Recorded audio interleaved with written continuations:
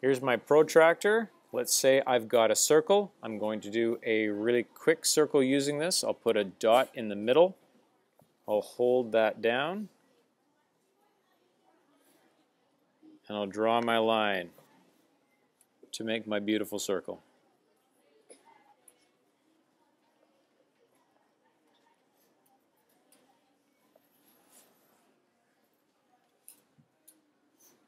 You'll notice I just put a dot and then I move my protractor around to make it work.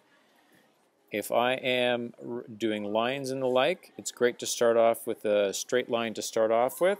So I just use the base of my protractor to do that. Now, what percent am I using? In this case, if I have 28 students altogether, I have 16 in grade 6, and I have 12 in grade 7 in our math class.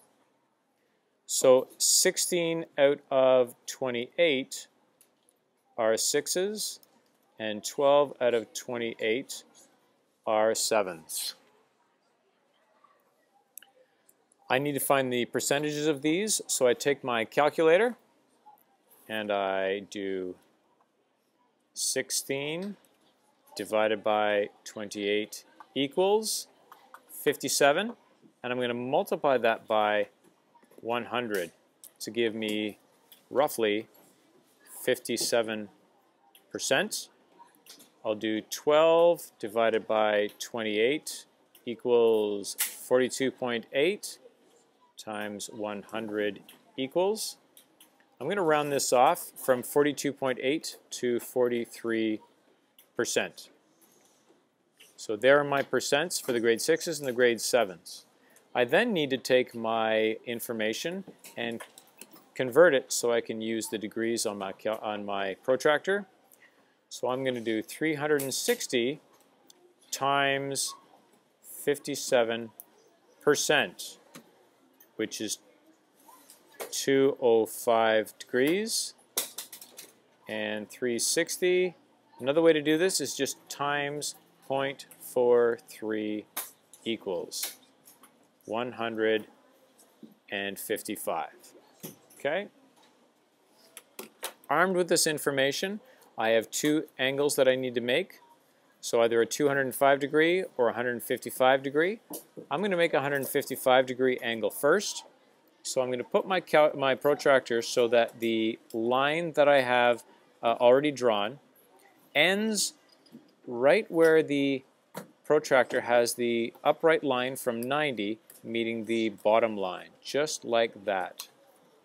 My first one that I'm going to do, my first measurement is 155 degrees. I'm going to start at the 0, which in this case is on the outside, as opposed to the 0, which is on the inside. I need to start at 0, and I'm going to count up 10, 20, 30, 40, all the way up to 155 degrees. I put a little dot there, and I connect those dots. So this section here is grade 7. I have 12, which leaves me with this, grade 6, which is 18. Now, let's say you had instead decided to do your 205 degree angle first. Some of you have said, how is it that I'm going to do it if it's going to be more than 180 degrees? Because my protractor stops at 180. You have two ways of doing that. You can either do 360 minus 205, which is going to give you 155, and you're going to measure this angle out instead, which is what we did over here, measuring out our 155, recognizing that the rest is what's left. Or you can take your protractor, measure out 180 degrees, which would be right here, because 205 minus 180 is 25. So I need to add another 25 degrees to this. So I'm going to start over here, 10, 20, 5. So again, this would be 205 degrees, which is 180 plus 25. Enjoy!